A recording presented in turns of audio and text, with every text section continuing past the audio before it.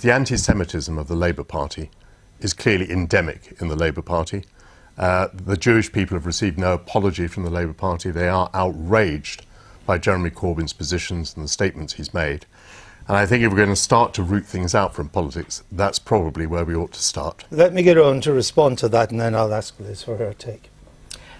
Well, firstly, if we look at the far right in this country, as I've said, Joe Cox was murdered by the far right. Another Labour... Well, one individual of the far right. Well, yes, a member of the far right murdered her. Another former member of the leader of the BNP tried to kill another Labour MP. Darren Osborne, a far right terrorist, came to London, rammed his van into a mosque and said he was there to try and kill Jeremy Corbyn and Sadiq Khan as terrorist supporters. There were 4 or 5 failed far right terror plots last year, which thankfully did not succeed. When Conservative members of Parliament were being murdered by the IRA, when the IRA attempted to kill the Prime Minister of this country, Jeremy Corbyn was sympathetic to the IRA. Right, and do you know what? The IRA was invited to the House of Commons by Jeremy Corbyn. I'm not going to rerun the smears of the last general election campaign, which the public these are not smears. Soundly rejected. They did not support the IRA's violent campaign. The immigrant scapegoating and demonising of Conservative politicians led to the hostile environment. The hostile environment led to black Britons being denied healthcare, being kicked out of their homes, and dozens of them being deported from this country. That was a racist policy instituted by your party. It is absolutely outrageous what you say. And I think many people will be shocked because the fears that people have had about immigration are indeed what lay behind, I dare say, why many people voted for Brexit.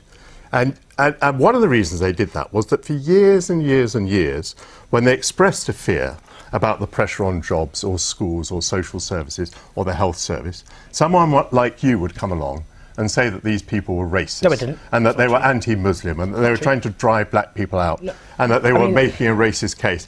And people have heard you again this evening and they'll think, oh my goodness, well look, I have some concerns about immigration and here's this fellow trying to tell me that anybody who has that view is part of some kind of right-wing conspiracy. Not only have you learnt nothing, you are now trying to smear lots of decent people. Did not the relentless scapegoating of migrants for everything, did that not lead to a hostile environment where black Britons who are citizens of this country were kicked out of their own country and thrown out on the street? Is that not racism? And I'd ask you, if not, why not? By whom is this scapegoating supposedly done? You're referring here to the Windrush thing, are you? Is that yes, quite self-evidently.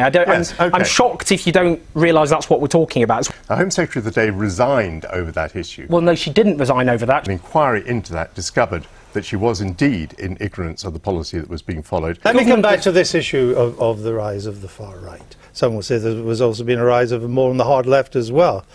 But I would suggest to you it's still very much on the margins. This is what is frightening for me.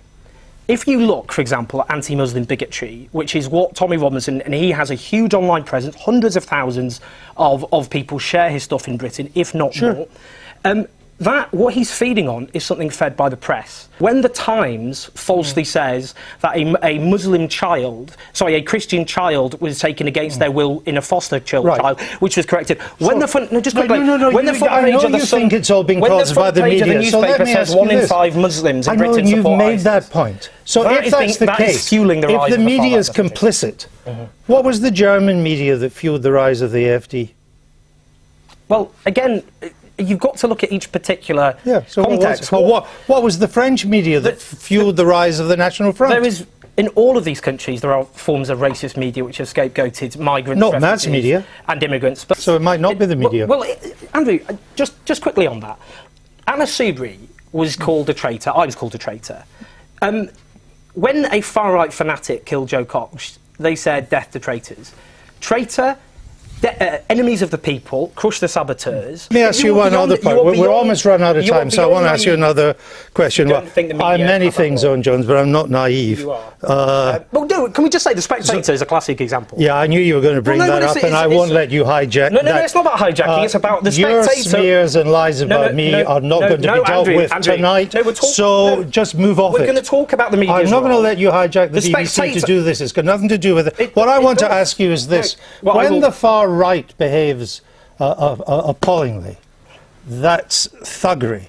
But when the far left does it, That's activism. I don't understand the No, difference. I will finish what I was going to say about Spectator. No, you won't. Well, you will. Because it's not right for you to take the BBC That to do magazine something has that has got defended. nothing to do with the BBC. It has defended Greek neo-Nazis. No, it has hasn't. published an article. Yes, it has. Everyone. And by the way, the editor is responsible. In defence of the Wehrmacht. You're the why don't you chairman. answer my question? You're the chairman of the Spectator. I'm not responsible for the content. Answer my question. There wasn't enough Islamophobia in the Conservative Party. That's what we're dealing with in the Spectator, like other newspapers. All right. Now, in terms of left-wing activism, you've run out of time, so you can't answer the question. So well, there you go. So maybe everyone can look at the record of the Spectator. Everybody can look at the record. Incited racism against and you Muslims, and I may return to and this, refugees, and backed Greek neo-Nazis. but not on another forum. Tonight was not the night to deal with your lies and smears about me. So let's leave it and we move on. Owen Jones, thank you very much. Okay. It's late.